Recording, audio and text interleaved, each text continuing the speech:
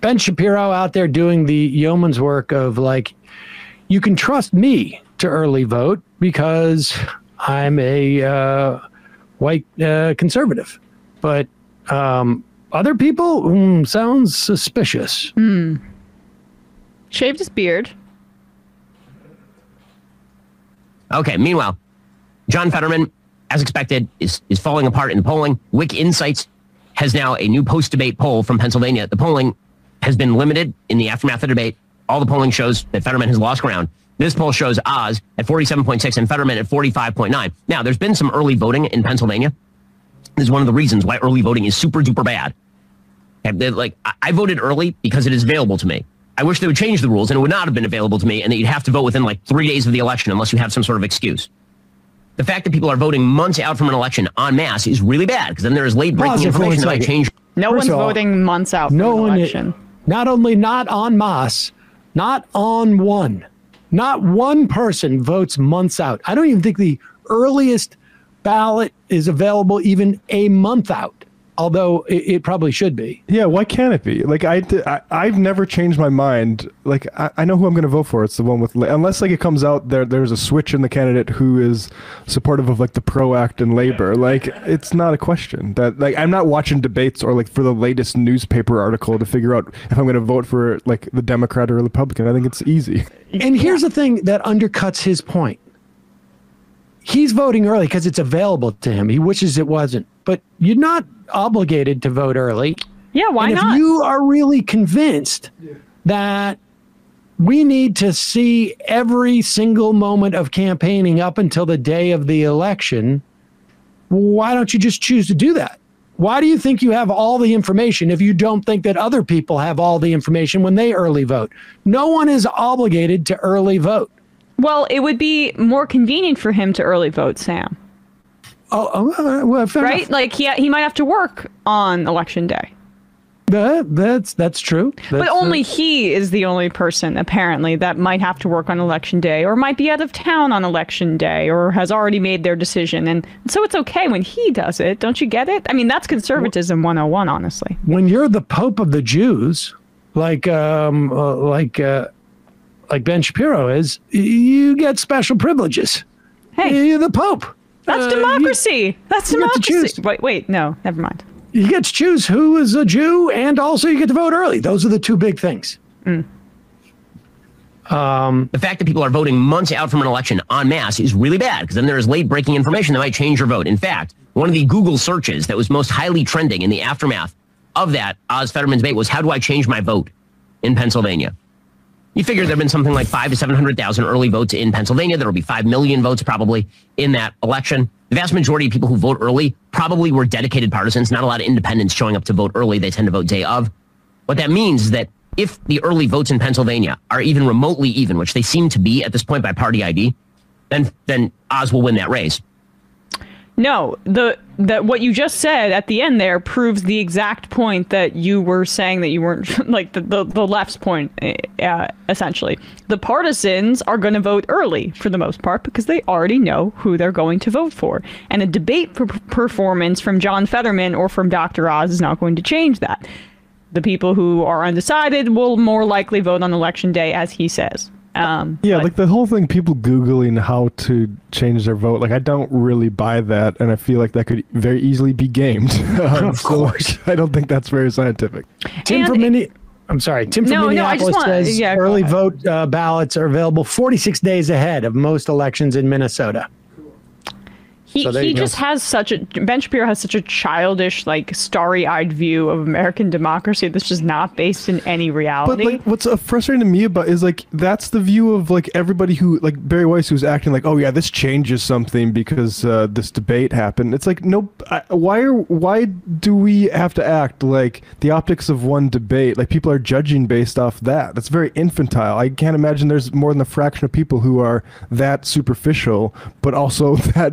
Dependable at getting to the polling place. And frankly, I'm happy if their votes are locked in, but if they're that superficial and they already early voted. Sorry.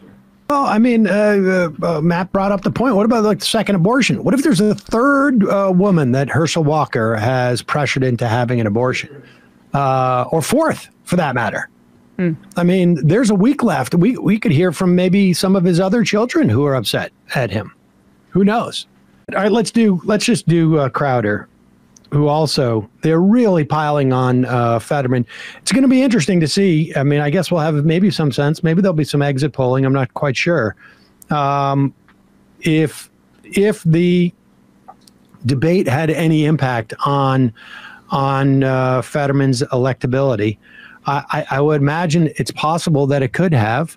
But again, so few people watch the debate. Part of the reason why they push it like this is to spin it after the fact.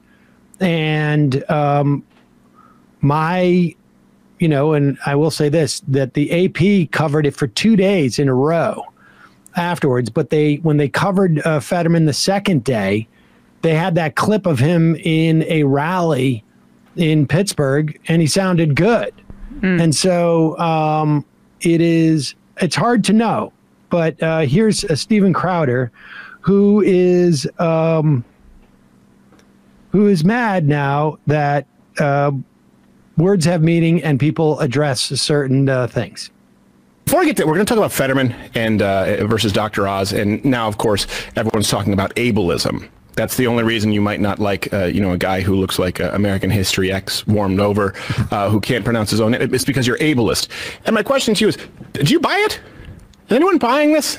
Is anyone buying the ableism stuff? Nope. Ableism is a new racism. It's another way of shutting down dialogue before you can actually discuss ideas. Is that what racism was? Yeah, Yes, it's just an idea. It's just the way racism doesn't exist. It's a rhetorical trick. It's a sleight of hand. Yeah.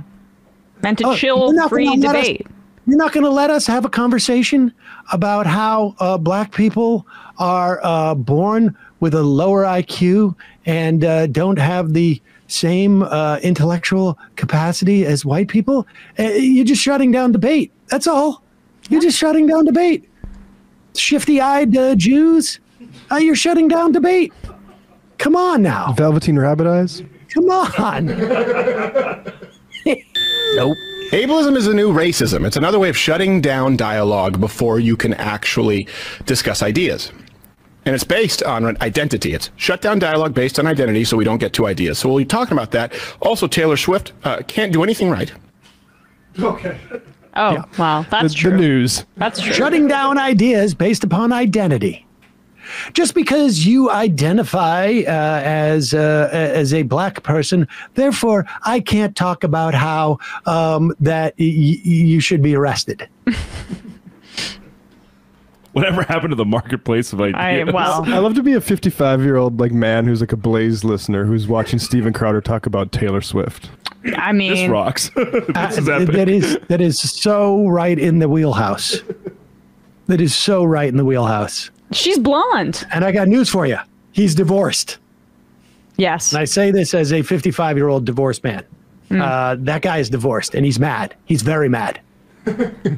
We can't even enjoy Taylor Swift anymore. And now she's, sleeping with trans people? Oh, my goodness. She ruined my life. This... Wait, what? Isn't that a story? Okay. Like that? No. Maybe Taylor Swift didn't ruin my She life would never do specifically, but I transfer all of my anger onto Taylor Swift. No, she's the opposite. She's like the she on my white woman side? who doesn't do anything wrong or say anything political. She released a music video recently where she's like watching herself like on a scale, and people thought of it as kind of like fat phobic in the context of the video. So Crowder says later that she triggered the fat gay community. Well, is what he's talking about. Also, Taylor Swift's love interest in the Midnight's video teaser is trans. So this has set people pretty apocalyptic. Wow. Well, on the one hand, she's fat phobic apparently, yay. But on the other hand, trans person in music video, bad. Nobody's perfect. Nobody's perfect. Nobody's perfect. Yeah. Nobody's perfect.